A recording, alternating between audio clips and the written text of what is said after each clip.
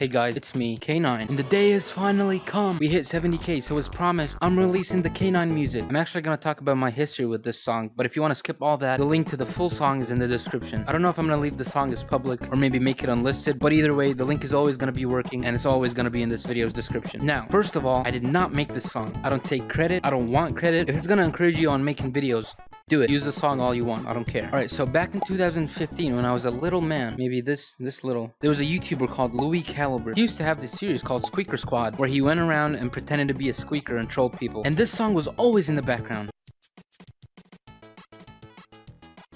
Anyways, this YouTuber isn't the greatest person in the world. They've been cancelled for some pretty bad stuff. But that's beyond the point. Louis Caliber didn't actually make the song, and he never released it to the public. Some of his fans got clips from his Squeaker Squad series and put these clips together to make the whole song. So basically, it's clips of the song with no other audio from his videos. And people managed to grab a clip from this and a clip from that until they made the whole song. I don't know where that video of the actual song is, but I know that I've had the file since 2015, and every time I changed computer, I always made sure to move the song because it was like my prized possession. I knew that I wouldn't be able to find it, so I just kept it forever. A few years later, Skeppy used the song in his Eggshells trolling, where he trolled some kid called Eggshells, and he always had this song in the background.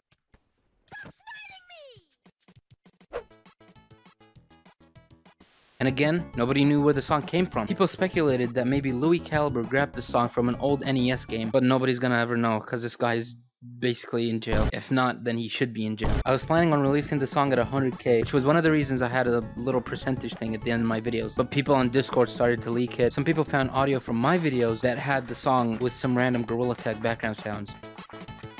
Some people saw that I was trying to release it at 70k, so they uploaded it themselves, and other people started using it in their videos, which kind of ruins the magic, man. I had a whole thing planned for it, and I had to skip it to 70k instead of 100k. And other people were actually giving it away on Discord. They were making giveaways. What is the problem with waiting? I don't keep anything for myself. I allow people to dress up as me. I allow people to use my video ideas, as long as they give credit. I never really cared. It's just this one song that I kept, and I wasn't even planning to keep it forever. I had a sub goal for it, but you know, whatever. You could use it now. I don't really mind. I don't really own the song. I just really thought it would be cool to have a theme song. But yeah, thank you guys for watching, and if I had a favorite part of the song, it would be this one.